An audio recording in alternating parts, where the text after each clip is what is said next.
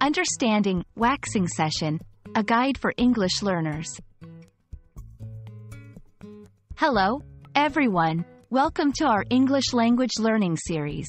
Today, we're going to explore a phrase that might be new to many of you, waxing session. This phrase is commonly used in beauty and grooming contexts, and understanding it can help you navigate conversations about personal care. Let's dive in. A waxing session refers to the process of removing hair from various parts of the body using wax. During this session, warm wax is applied to the skin and then removed quickly, pulling hairs out from their roots. It's a popular method of hair removal because it can leave skin smooth for weeks. Waxing can be done at home or in a salon by a professional.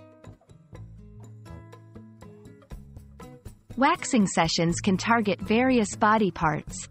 The most common areas include legs, full or half leg waxing, arms, including underarms, face, eyebrows, upper lip, or chin, bikini area, ranging from a basic bikini wax to more extensive Brazilian waxing. Each area requires a different technique and level of expertise. Understanding the steps involved in a waxing session can help alleviate any apprehensions. Here's a general outline. 1. Preparation. The skin is cleaned, and powder may be applied. 2. Wax application. Warm wax is spread over the hair.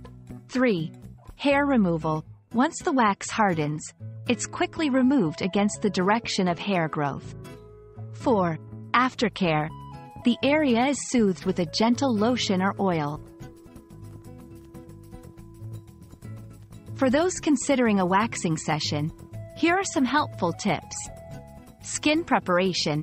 Exfoliate a day before to remove dead skin cells. Hair length. Hair should be about 1/4 inch long for effective waxing. Aftercare. Avoid sun exposure and hot baths immediately after waxing.